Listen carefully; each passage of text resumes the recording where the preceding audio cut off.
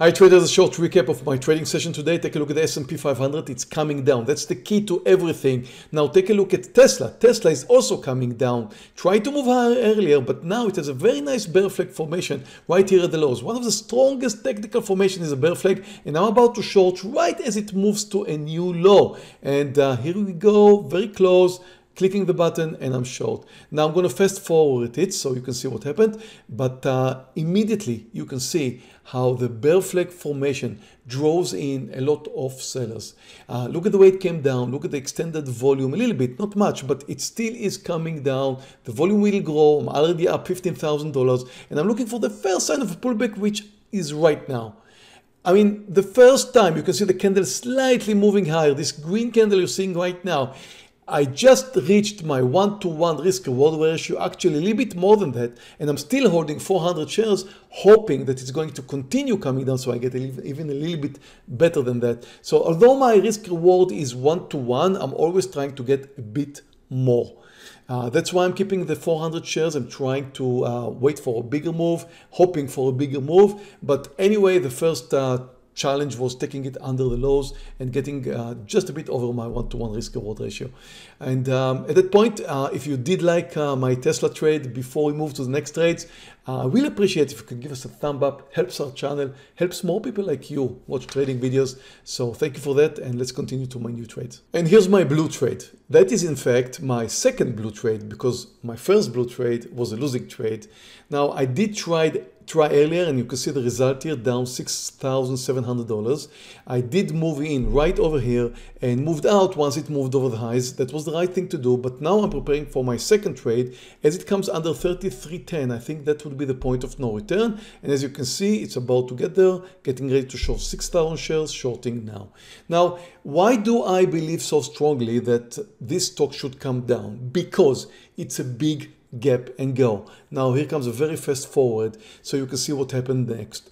Now when the stock is down 30%, it's not likely to succeed moving higher. Some people are buying it, some people are catching falling knives, some people are doing the big mistake trying to see if it can actually move higher because it's down so much, or to average down their losses. Well, that's not the right thing to do. The right thing to do is to look for a second opportunity, because again, it's all about timing. Gap and go usually does make it. So I look for the point of no return. The point under 33.10 was that point.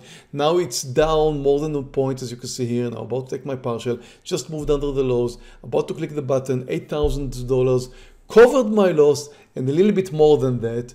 Now, and again, the whole idea here is that when you have a big gap and go, like 30%, currently as you can see 31%, the fact that it moved up earlier just indicates one thing: I had the wrong timing.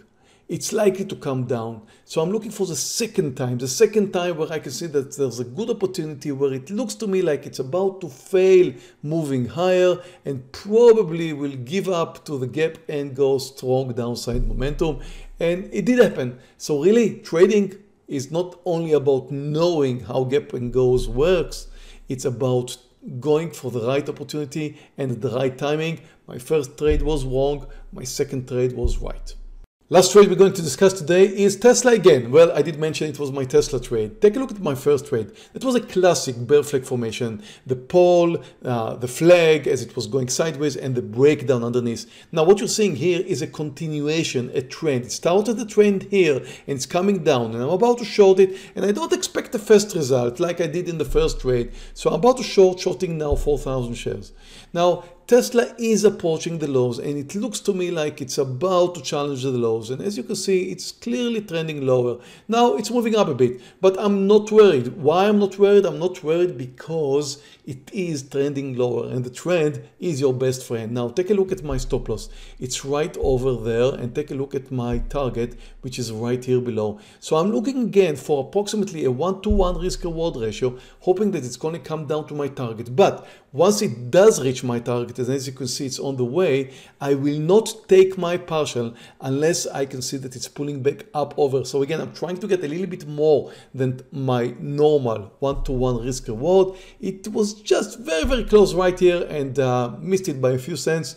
But again, as it is touching my target, I'm not taking my partial. I'm waiting for a clear move under so I can probably get a bit more, and just did that. So again, following it, hoping it's going to continue. It does come to the point where it's reaching my target and much more than that, and that's the point where I'm thinking about taking my partial. You can see it moved over my target quite a lot. So here's the point. I'm up $14,000 and I'm clicking the button right now.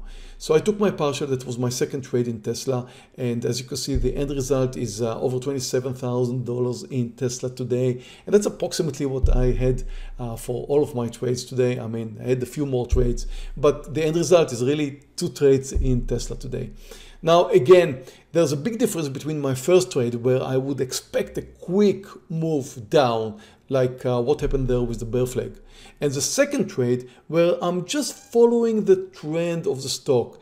Now the market did not really make a decision up to a point where it did start to come down and helped with my Tesla trade. In fact, Tesla reached close to my target before the market went down, which means Tesla is under pressure. When I saw Tesla first moving down, I noticed that there's some pressure. Although the market was slowly moving higher, not much, really just slowly moving higher, Tesla kept coming down, which indicates that there's a lot of sellers in Tesla and there's a lot of pressure in Tesla. And the way Tesla finally came down with the help of the market, that helped me achieve my target in Tesla, which is more than my expected 1-to-1 risk-reward ratio. And again, a very nice trade in Tesla, and Tesla did provide for me once more again. Well, thank you very much for watching this. And if you do want to see more day trading content, make sure that you subscribe. There's a button right here below, and click the notification bell so you will be notified of my future uploads.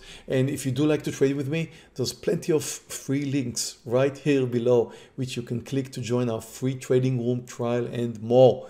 So thank you very much for watching this. Please give us a thumb up, and I'll see you in my next videos. So just stay green and safe.